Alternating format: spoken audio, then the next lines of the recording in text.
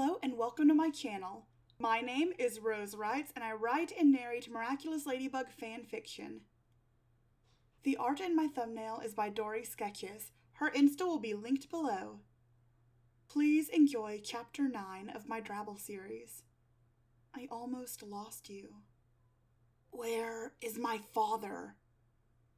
Natalie's face twisted up before relaxing. The thin woman looked at Adrien over the rim of her glasses. I'm not sure I understand what you mean.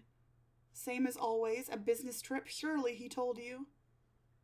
Natalie attempted to blow past Adrien, who stood firmly in her way. No, he's not.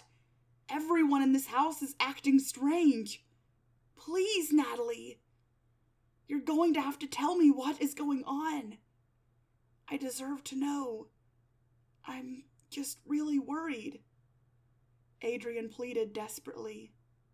You're not going to like the answer, Adrien. Tears formed in her ever-stoic eyes and a lump formed in his throat.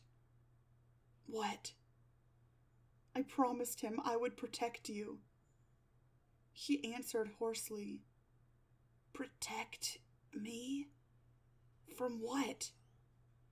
She finally looked Adrien in the eyes, squatting just a bit to be on his level. Your father was Monarch.